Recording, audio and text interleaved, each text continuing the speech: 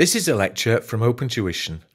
To benefit from the lecture, you should download the free lecture notes from opentuition.com.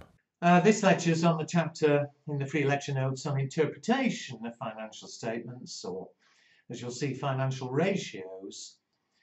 And what it is, we've been through the financial statements, and the main statements, of course, are the statement of financial position and the statement of profit or loss. And users, shareholders and other people who are interested in them, they'll be looking at them to see how well the business is doing.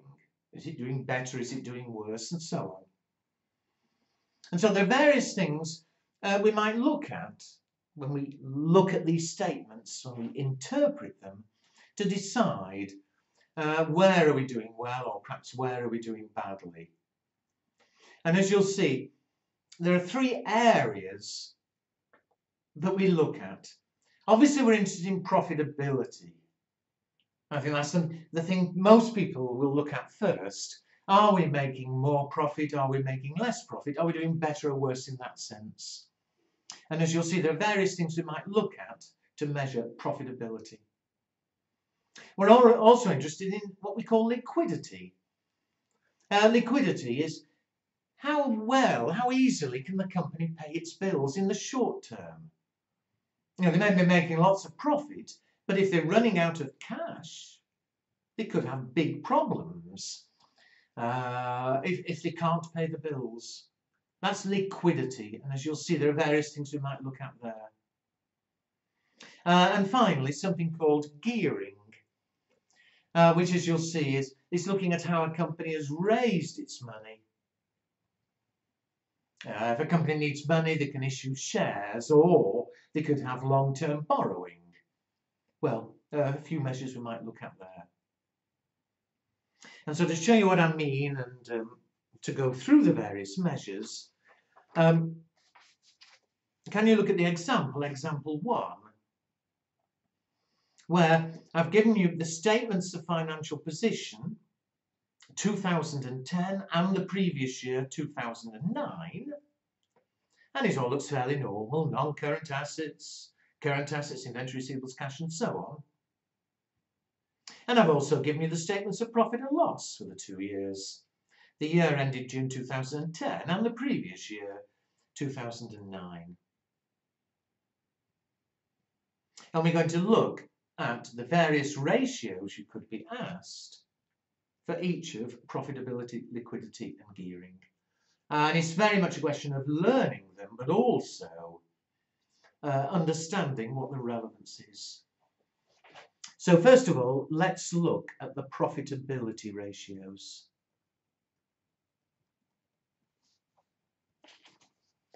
Now, I've actually given what you might call the formulae on the next page.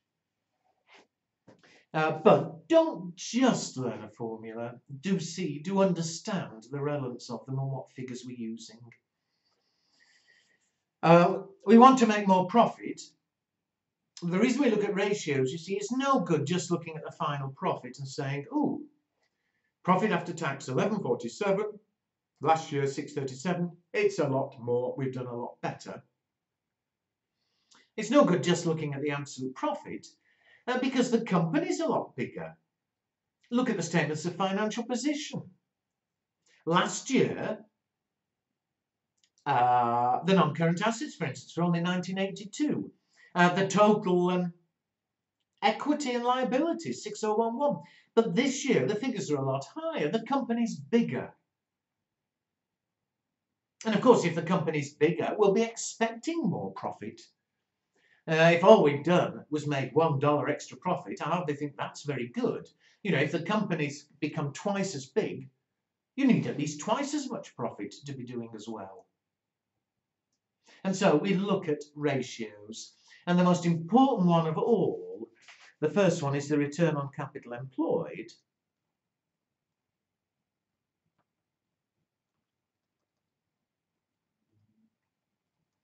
And it's pointless me writing down all the formulae. You have the next page in front of you. It's more important I explain what figures we're using and where they come from. But you'll see, we take the profit before interest and tax. And so for 2010, the profit before interest and tax is the profit from operations. Now, if you look at 2010, profit from operations is 1896. They've then subtracted finance costs, which is another word for interest, and got 1776. Then they've subtracted the tax, 629. Well, we always look here at the profit before interest and tax, or the profit from operations. And the reason is, we're trying to see how well the managers are actually running the business. Tax isn't something they can control. You know, if the state puts up the tax rate, we pay more tax. It's not the manager's fault. And also, as far as interest is concerned, well, I want to know how much profit they're making on all the money that's invested in the business. Whether the money's come from shareholders, and we're having to pay them dividends, or whether the money's coming from long-term borrowing, and we're having to pay them interest. So we take the profit before interest and tax, and we express it as a percentage of the total long-term money in the business. And what I mean by the long-term money in the business, again in 2010, the long-term money they've raised, the long-term money invested, is the share capital and reserves, the money from shareholders, 5255, plus the long-term borrowing, the non-current liabilities, 1200. That's the total money invested in the business. What percentage profit is it giving? Well, 1896 divided by the total of those two is 6455. As a percentage, I get 29.4%.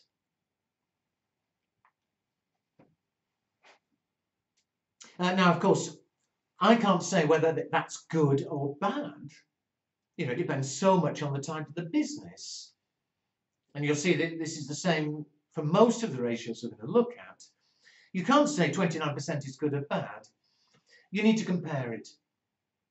We'd either compare with similar companies. If similar companies were only giving 20%, we're doing rather well.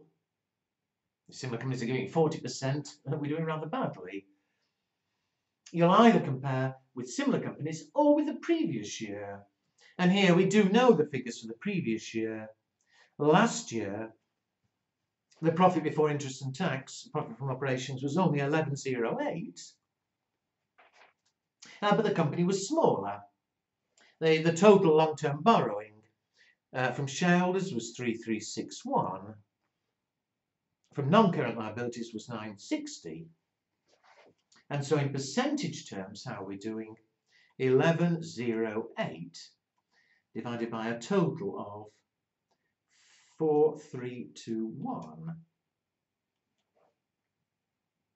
25.6%. So now we can draw a conclusion that certainly the profitability has improved. But I hope you see my point. Just saying it's gone from 1108 to 1896 on its own means nothing. If we're measuring how well a company's being managed, it's the ratio that matters. That has gone up, it's good. One final thing on this one. The total long-term capital, depending on the information you're given, it is the money from shareholders, share capital and reserves, plus the long-term borrowings. Be clear, and this is right back to, I think, the second chapter, that will always be equal to the total assets, which in 2010, 8771, minus the current liabilities. Current liabilities in 2010 were 2316. And the difference, 8771 minus 2316. Sorry, 8771 minus 2316. is equal to 6455, which will always be the same as the equity plus the long-term borrowings, again 6455. So it doesn't matter, I mean, it depends what information you're given. You may be given a full statement of financial position, like here, or you may be just given bits of it. No problem. Okay, that's return on capital employed. Now, any company wants to increase that, but there are actually two ways you can increase it. One way would be to sell everything at a bigger profit. You know, if you make the same sales, but you're making more profit on all of them, this would go up. The other way is to be more efficient, and for the same size business, to actually be able to sell more. And we can look at those two bits separately. The next one on my sheet is the net profit margin.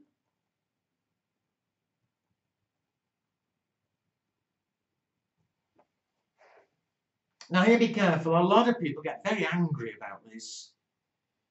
Normally, net profit is the very final profit, 2010, 1147.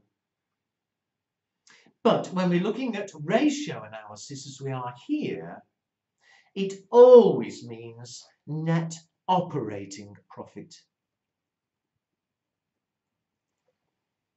For the same reasons as before, that tax and interest is not relevant really when you're looking at how well the managers are performing. Well, you've got your formula. The operating profit, again 2010, the operating profit, the profit before interest and tax in 2010 is 1896. We calculate that as a percentage of the sales, the turnover, the revenue. And the total sales in 2010, the revenue, was 17,232. And so in percentage terms,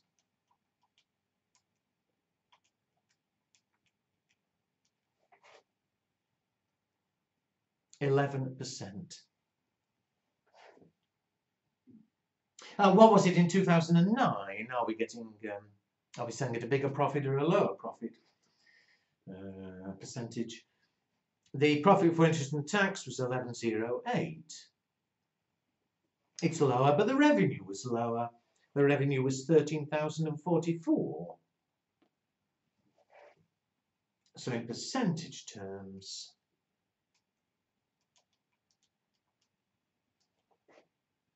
it was 8.5%. So that's good. We're making a bigger profit margin. Again, it's no good just saying profit's gone up. You know, if sales have gone up, you want profit to go up. But we are making a bigger percentage. I don't know how we're achieving it. It could be we're charging a higher price for things, or it could be because we've managed to cut costs. But either way, we're doing well. But again, on its own, those figures mean nothing. 11%, that's whether it's good or bad. It's only by comparing with similar companies or with last year. I did say that there were two ways we can increase the return on capital employed. Anybody wants to increase that? One way is to sell things at a bigger profit, and we are doing. We've just checked that, the net profit margin. The other way is to sell more for the size of the company. What I mean is, you see, if the company's twice as big, you expect to sell twice as many. But if you sold 3 times as many, then we're going to end up being more profitable. And so the next one is the asset turnover.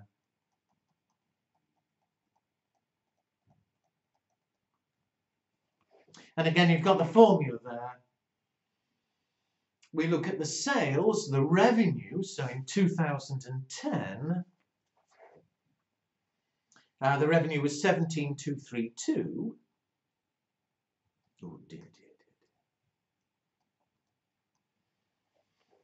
And we divide by the long-term capital in the company.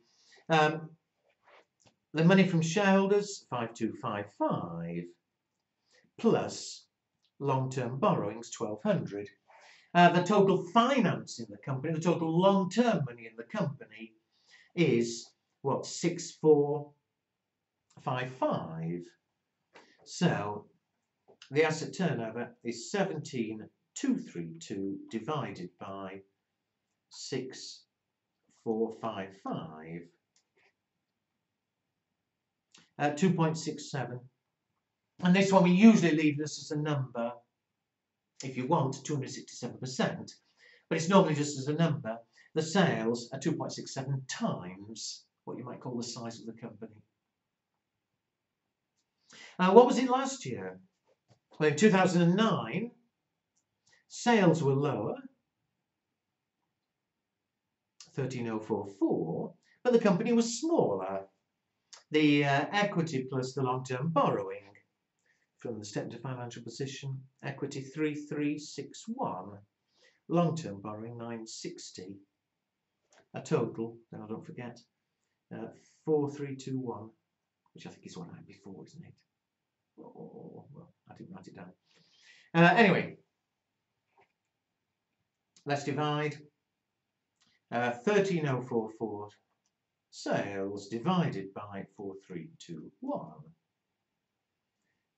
gives me 3.02. So here that's gone down a bit, which isn't as good, obviously. Ideally, we'd want both profit margin and asset turnover to increase. But I did say that these are the two different ways, two different things that affect return on capital.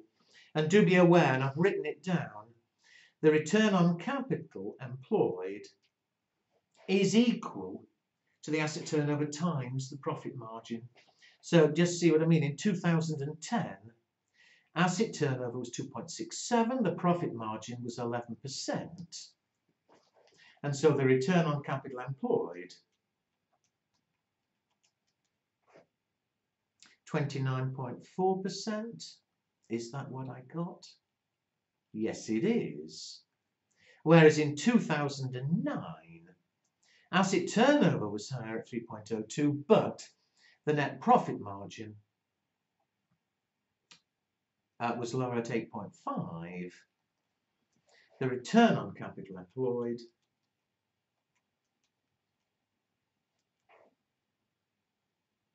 25.7%. Is that what I got? 25.6. I think it's just a rounding difference. 3.02 times 8.5. Yeah, 25. It's just a rounding difference. I've kept everything to one decimal place. But fine. It's the two together. So as I was saying, you always want the return on capital to increase, but you're looking at increasing the net profit margin. And not here, but in general, you're looking to increase the asset turnover. All right, those are the three most important ones. To be safe, though, two others. First of all, the gross profit margin.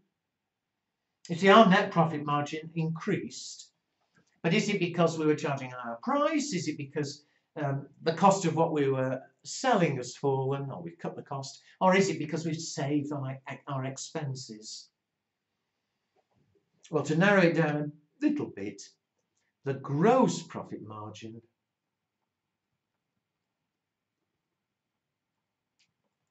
I don't think really this one needs learning. It should be fairly obvious. 2010, it's the gross profit, which in 2010 was 4308. As a percent of the sales or the revenue, 17,232. In percentage terms,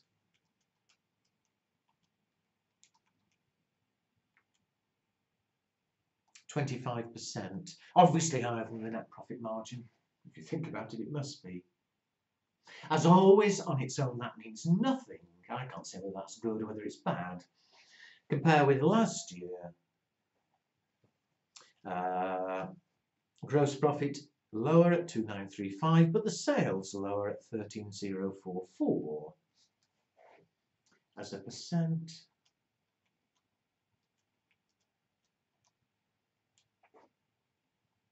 22.5%. So we have increased it, albeit only by a little bit, but it has gone up. The net profit margin increased a lot more, in fact, 8.5 up to 11. And so although gross profit, we're doing slightly better, maybe we put the price up a little bit, or maybe the cost of the goods we're selling has gone down a little bit. But it does, the fact that it went up much less than the net profit margin went up, means we have been cutting our expenses relatively,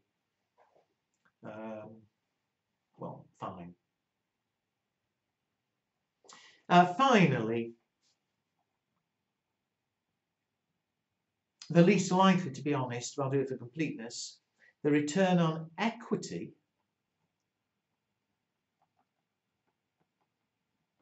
Equity, of course, is the shareholders, and the shareholders are going to be very concerned over how much profit they're getting.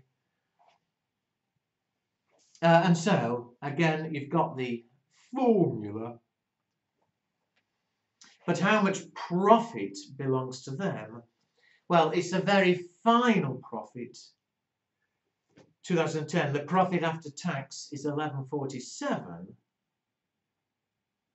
That belongs to them, unless as a preference dividend, equity is just the ordinary shareholders.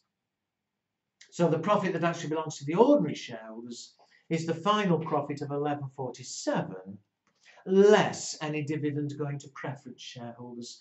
Well, there's no preference here. So 1147 is the money belonging to the ordinary shareholders. We express it as a percentage of the shareholders' money, the capital plus reserves. So in percentage terms, 1147 divided by 5255, 21.8%, whereas in the previous year,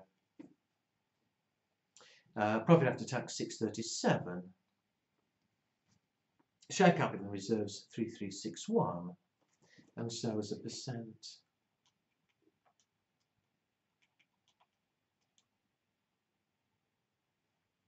at 19%.